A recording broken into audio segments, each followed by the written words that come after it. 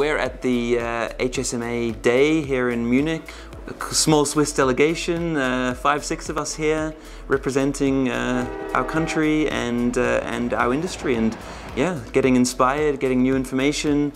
We had a great day with a lot of speakers, and the most exciting was that you have these kind of sessions where you can choose where to go.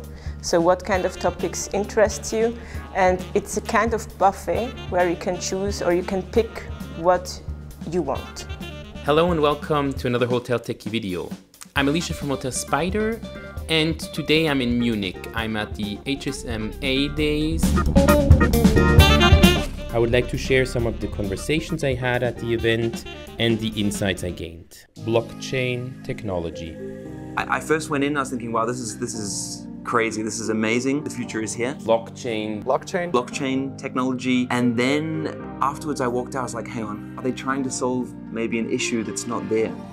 That's not really there from a customer's perspective. One of the most important aspects is trust, so that generally you don't need to trust a single entity anymore. A group of people is working on implementing the blockchain technology for the travel industry. As I understood it, they intend to build their own blockchain where they could validate transactions for vouchers and loyalty programs of any kind, pretty much. I think it's really interesting to see. I applaud them for doing what they're doing. It's super cool that we see also this technology slowly moving into hospitality. You can't just do things for technology's sake. You have to use the technology to get more business, get more customers in, or to make their life easier. I think that there is a very good chance that NFTs would be a strong use case, especially as an access token for certain VIP clubs or whatever. So if you're a holder of a certain NFT, that you will get into a certain club or get certain services.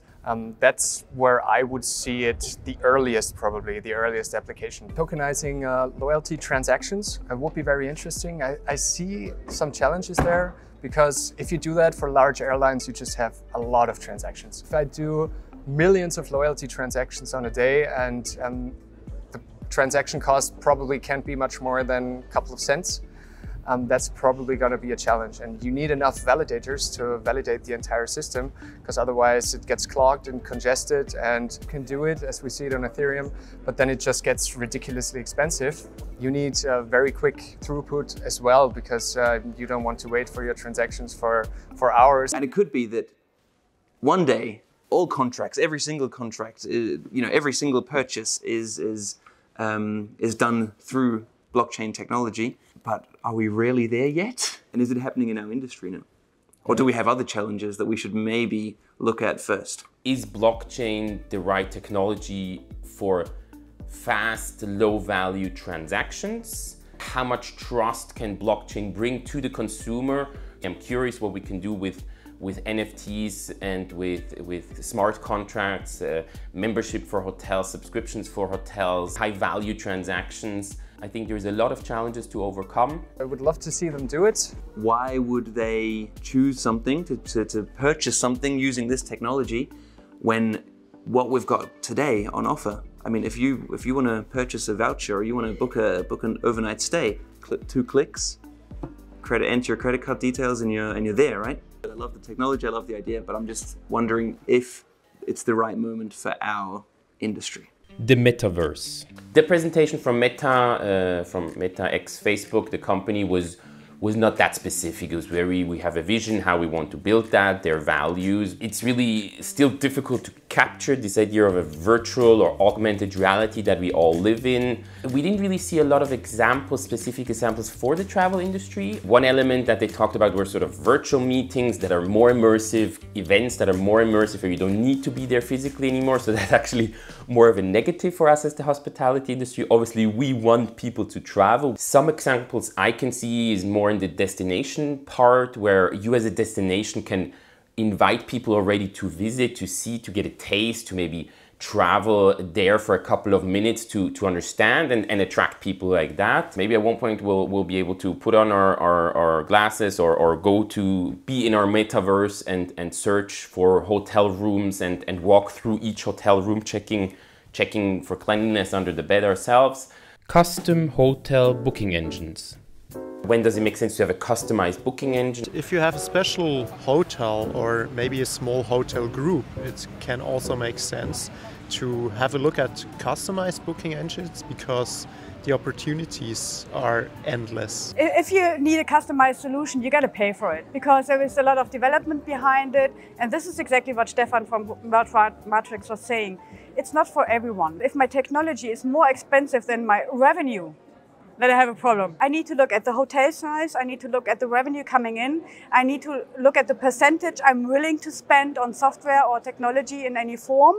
Shani hotels, which were presented, offer the guests, the direct booking guests, the opportunity to choose a specific room, which is quite impossible with an out-of-the-box booking engine. Besides of that, I mean, the most important thing is the customization of the booking engine, to choose the colors, to choose the design, and also to make it fit perfectly into the hotel website, which is mostly impossible with out-of-the-box booking engines. Customization, really individual, you can do whatever you want, high cost, very complex project. When does it make sense to have a plug-and-play solution? Try to get a booking engine where the customer doesn't realize that he starts or begins at the booking engine, that he's on the website, clicks on different links and doesn't realize that now he's on the booking engine but still thinks he's on the website. You can even have a very cool website and work with a standard booking engine if your conversion is right, and the conversion is obviously the big issue. Plug-and-play booking engine, low cost, easy to implement, but then on the other hand, obviously not as much control, very standardized. Online employee branding. How to retain employees in the industry. And that's a very, very important topic, one that every hotelier needs to think about, should have thought about, 10, 20 years ago. HR, how to improve your website to find new members, how easy it could be to implement it on your website. I already have this special website part for careers, but it's only like we are looking for with the job descriptions, and the point I learned is to give like a platform with a video, for example, especially for the young peoples about the hotel, about the culture in the hotel and all that, but also to have like a form where they can subscribe directly and you have directly their contacts and then you can take actions. It's the most beautiful jobs in the world and we need to show that off again. APIs, interfaces. Digitalization is generally talked about a lot in the hospitality industry. What I think is very interesting is APIs. What is an API and how does an interface work? And not all the interfaces are the same.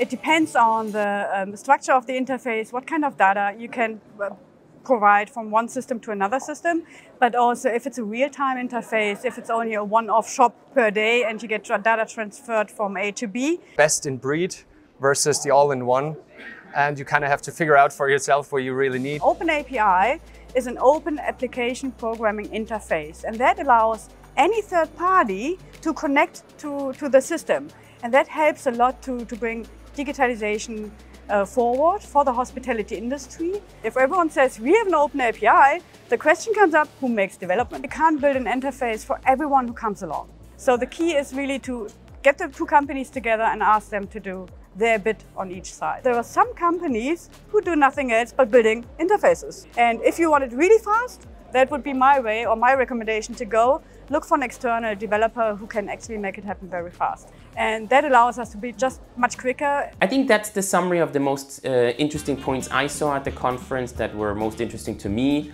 I hope I was able to provide some ideas, some inspiration, some inputs to you as well. Thank you very much to SHS Academy and of course to Movetia. Without them, this trip wouldn't have been possible. Thank you for organizing it. I really appreciate it. Don't forget to smash that like button and I'll see you in the next video.